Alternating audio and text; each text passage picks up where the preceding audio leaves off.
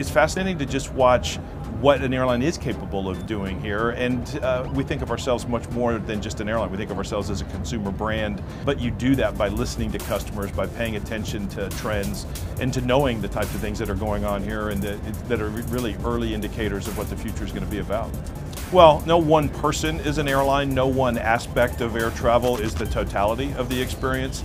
And when you really think about the difference between what you experience at an airport versus what you have on board a plane, or even digitally with the app or in our loyalty program with the SkyMiles program, all of those things are deep and rich and complex issues unto themselves, as is, by the way, maintenance of an aircraft before you ever get on it and the things like that. So I think this is a major enterprise. We carry 200 million people a year, and for that reason, with the complexity of what we deal with to ensure safety and operational reliability, let alone warm, friendly, gracious service, it's a major undertaking, and the more the merrier, I think, when you have people who bring new ideas to the table and new innovation to help us better serve customers. We're all about it.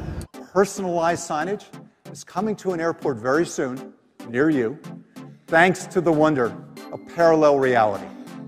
Now, you've heard of virtual reality, augmented reality, but what exactly is parallel reality?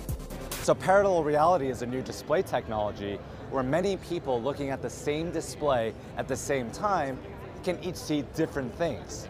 They don't need to wear special glasses or look through smartphone camera lenses. They just look at the displays with their naked eyes, except each person looking at the same display can see different things. This brand new capability of parallel reality that really opens up the experience design space for public venues. It's literally the physical demonstration of hyperlocal, right? I mean, it is, you can go on a one-to-one basis, which was so overused 20 years ago, CRM and everything else, that you literally can employ that. But that's not different than really the interaction we're able to have with a customer in the mobile app or a host of the other things that we're showcasing here, because the reality is if a customer sees value in that digital interaction, they're willing to engage more deeply. If what they get is resistance in the sense of this is a commercial intent versus a genuine interest in serving me, their radar goes up and their resistance goes up. And so I think what we're seeing is customer willingness to not only opt in for deeper levels of engagement and communication from us, but they see the evidence that when they do, we genuinely listen with an intent to do something about it.